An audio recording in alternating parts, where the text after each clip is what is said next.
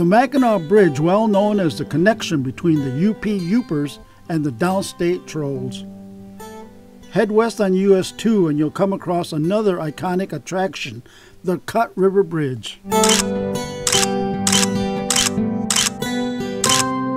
Listed on the National Registry of Historic Places, this bridge is so large that MDOT maintains it as an area attraction. This is a wonderful place to stand and take pictures of all the shades and the blue sky and the green leaves and the sun shining through on the bridge, which is also green. It is an extraordinary picture.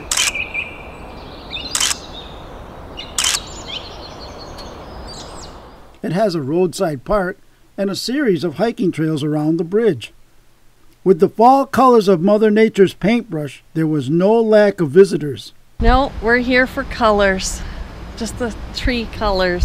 Where are you from? Raleigh, North Carolina. They came up and they went to Grand Traverse, and then they went to Meyer Gardens, then they were leaving. Isn't that something? From Texas. The Pure Michigan ads actually combat the other things that people hear about Michigan in the news, such as Flint water crisis in Detroit and the influx of the automotive industry. So it actually paints a better light for what we actually have with natural beauty. I come up here because of the lakes and the beautiful, right now it's peak season in northern Michigan. It is like no other in the United States. I mean, I have been to a few other states. I haven't seen it like I've seen it in northern Michigan. I would not want any of our advertising to be cut.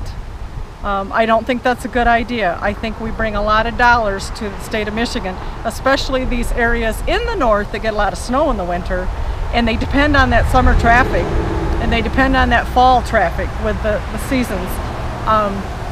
Their income is based on that, and we need to keep supporting those small mom and pop type stores.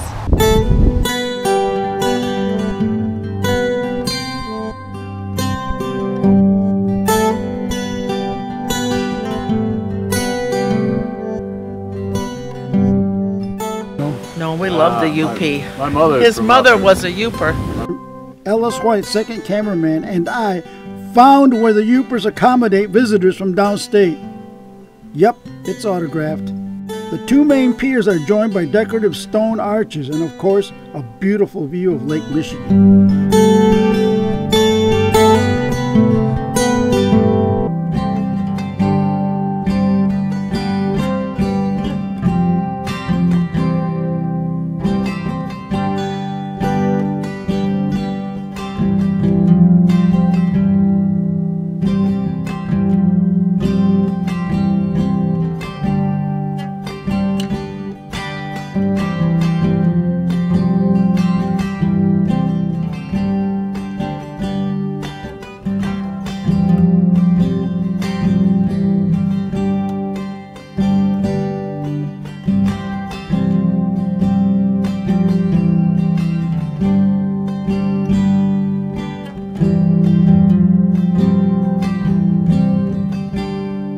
I'm Dan Salas, and this is positivelymichigan.net.